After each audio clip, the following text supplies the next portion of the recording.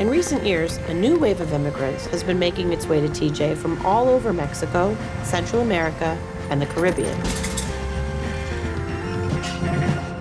Si no te gusta, no paga. Y si te gusta, ten que pagar doble. Muy sabroso, muy rico, mira.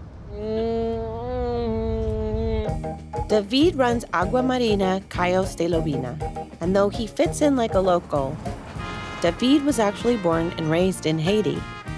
He came to Tijuana with plans to apply for a U.S. visa, but when that process got stalled by new immigration policies, he started to make a home here.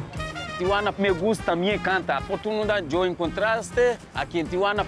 Starting over, David bounced from food job to food job. ¿Qué está, amiga? Until he met Irma, the owner of this ceviche cart. David pues es una persona muy agradable, muy responsable, muy trabajador. Muy sabroso, muy bueno, ¿eh? Y muy escandaloso también, ¿no? Porque él pega grito a todo el mundo. Algo bien. Agua Marina, no hay de otra. 100% original Lovina. That fresh Sinaloan sea bass is what sets David's ceviche apart from other TJ carts. Countries all over Latin America have their own versions of this limey, salty, refreshing dish. But that fresh sea bass kicks David's ceviche up a level. That and a little something special. Esa es la clave, la secreta, la mágica.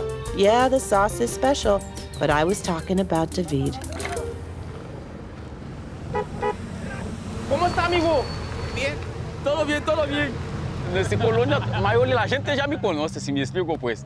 Todos son mis amigos, todo eso. Even with all these friends, there's still someone missing. Gracias a Dios, yo creo que mi hija va a estar aquí porque yo extraño mucho con ella, si me explico, pues. Se llama Eugenia. Ella tiene 10 años. Todos los días yo hablo con ella por teléfono, todos los días. Permiso de inmigración son muy caros, ¿eh?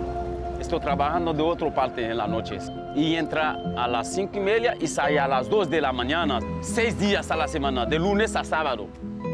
Sale, amigo, cuídate, gracias a ti. Sale. Tem que tener buena actitud. ¿Dónde pariente? Pero tem que cambiar mucho, tem que sufrir, tem que aguantar, ¿eh? Listo para comer.